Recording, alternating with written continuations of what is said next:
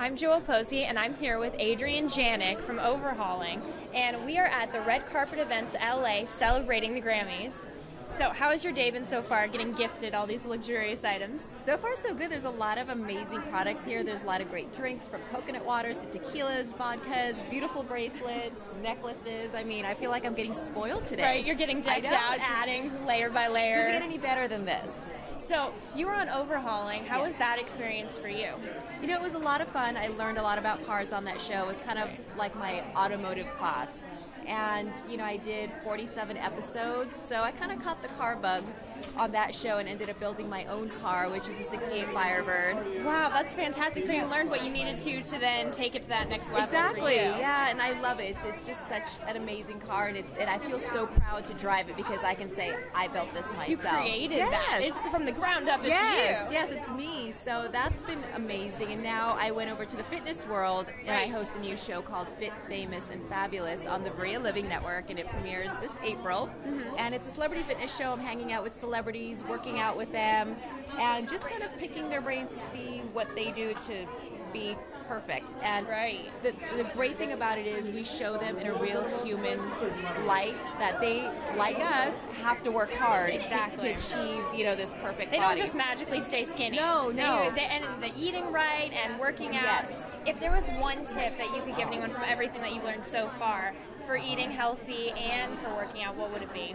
For working out, and what I learned from all the celebrities, just about everyone said, find something you love to do, whether it's hiking or a dance class or, you know, running, just no matter what it is, find something that you like to do because then it doesn't feel like a workout. A workout, instead of doing the drudge of it every day. Exactly. And as far as eating, for me, everything in moderation. Yes. Why deprive yourself? If you want to have that cookie, have a bite of cookie.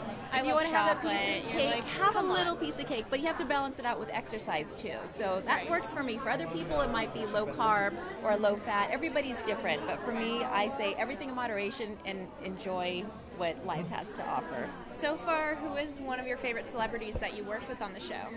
Oh my gosh, there have been so many celebrities that I've loved working with. Antonio Sabato Jr. was so much fun to work with. We did gymnastics. He's an amazing gymnast. And ladies, he takes off his shirt in the segment, so you know, everyone can look forward to that. Exactly. He's an amazing gymnast. I got to live out my dream of becoming a gymnast. I'm 5'9", so realistically that's not going to happen, but that day it did. Good. Yeah, and Kendra Wilkinson, we did an NFL workout at Hank Baskett's gym. Hung out with Mariel Hemingway. She has a teepee on her ranch.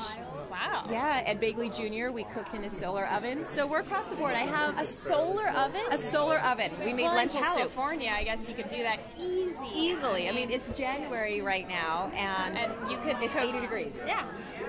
I know you wouldn't be able to tell. I'm wearing a jacket. Yeah.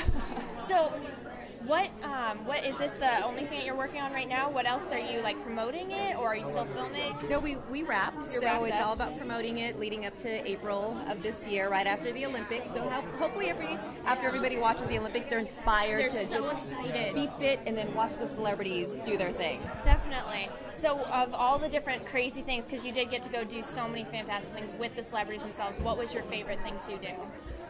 I would say mixed martial arts. I got to train with Josh Barnett, who is a heavyweight fighter for the UFC, and he put me through a workout. I probably couldn't have walked. I could not walk for days. So I did groundwork, I did footwork, striking, and then at the end of the segment, he put me up against a 140-pound fighter, a guy, and we matched up, and yeah. And you took him down. I took him down. Good. He tapped out.